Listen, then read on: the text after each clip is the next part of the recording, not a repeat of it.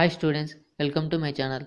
Now I am going to explain in this video the introduction of triangle and types of its triangles. The definition of triangle. A triangle is a simple closed figure formed by three line segments. A triangle has three vertices, three sides and three angles. Look at the adjacent figure. The elements in the triangle ABC are three vertices A, B and C, three angles, angle A, angle B and angle C, three sides AB, BC and CA.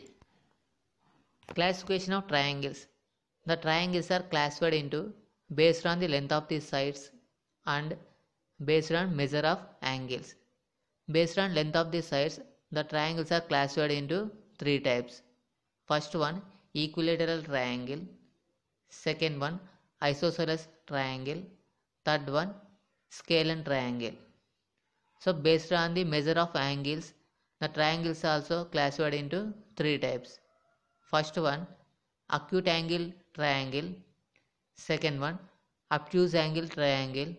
Third one, right angle triangle. This diagram shows the classification of triangles. Based on length of the sides, the triangles are three types. First one, equilateral triangle. A triangle with three equal sides is called an equilateral triangle. Observe the figure. In triangle ABC, the side AB it is equal to BC, it is equal to CA, that is equal to 3 centimeters. Second type, isosceles triangle. A triangle with two equal sides is called an isosceles triangle. Observe the figure. In triangle KLM, the side KM it is equal to ML, it is equal to 2.5 centimeters. Next, third type, a scalene triangle. A triangle with no two sides are equal is called a scalene triangle. So that is all sides are different. Observe the triangle DEF. The three sides are not equal. That is, the side DE not equal to EF not equal to FD. Based on angles, triangles are three types. First one, acute angle triangle. A triangle with all acute angles is called an acute angle triangle. Observe the figure. In triangle PQR, the all three sides are acute angles only. So 50 degrees, 85 degrees, 45 degrees are acute angles. So the triangle PQR is said to be acute angle triangle. Next, second type, right angle triangle. A triangle with one right angle is called a right angle triangle.